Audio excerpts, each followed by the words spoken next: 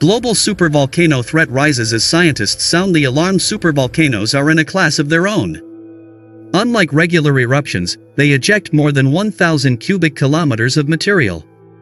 Researchers are hard at work, monitoring every development at the Yellowstone Supervolcano.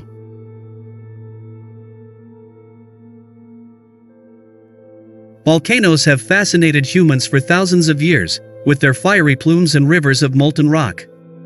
But beneath the familiar cone-shaped peaks lies a quieter, more hidden danger: supervolcanoes. These colossal forces don't erupt often, but when they do, the impact can span continents.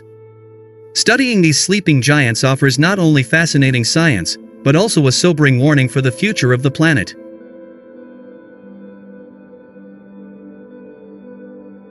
Supervolcanoes are in a class of their own.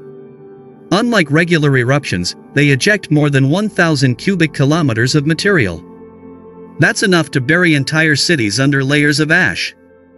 And they don't look like the volcanoes you might expect. Instead of a peak, volcanoes often form as large calderas, large, sunken areas that form when a magma chamber empties and collapses.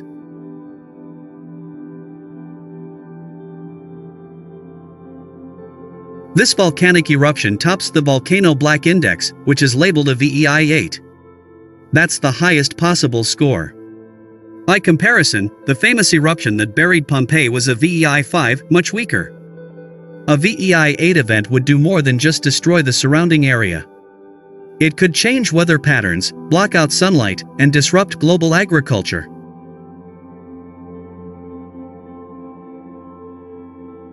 Supervolcanoes are among Earth's most fascinating and dangerous features.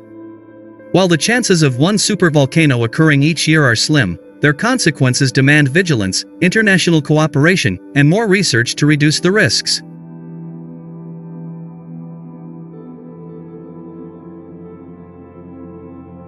Supervolcanoes form over hotspots or in subduction zones, where tectonic plates move together.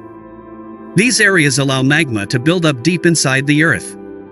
Over tens of thousands to millions of years, pressure builds as the magma interacts with the surrounding rock, becoming thicker and richer in gas.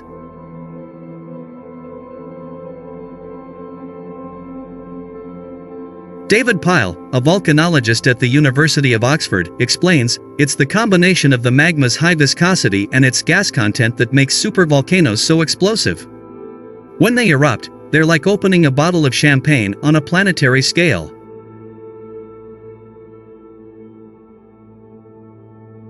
Yellowstone is a focal point for supervolcano research.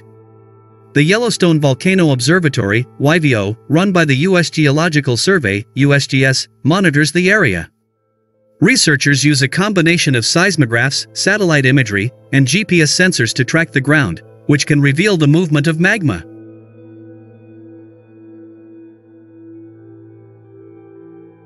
In a new study led by Dr. Michael Poland, the scientist in charge of YVO, the researchers analyzed 20 years of data on Yellowstone's surface projections. The results, published in JGR Solid Earth, suggest periodic cycles of inflation and deflation, likely driven by the migration of magma and hydrothermal fluids.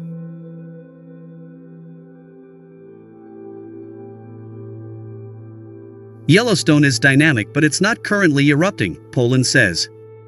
Our data shows that the magma is being replenished, but at a much slower rate than would be required for an imminent eruption. At Toba, the University of Cambridge team used zircon crystals found at the volcano to study the magma buildup. Clive Oppenheimer, a volcanologist on the team, explains, "Zircons are like time capsules.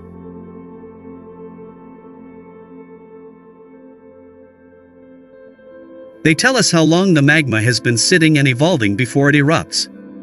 At Toba, it took thousands of years, which is consistent with what we see at other supervolcanoes.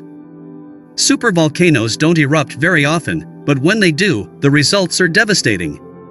An eruption like Yellowstone's last major one, the Lava Creek eruption 640,000 years ago, would have buried the western U.S. in meters of ash, destroyed infrastructure, and rendered much of the land uninhabitable.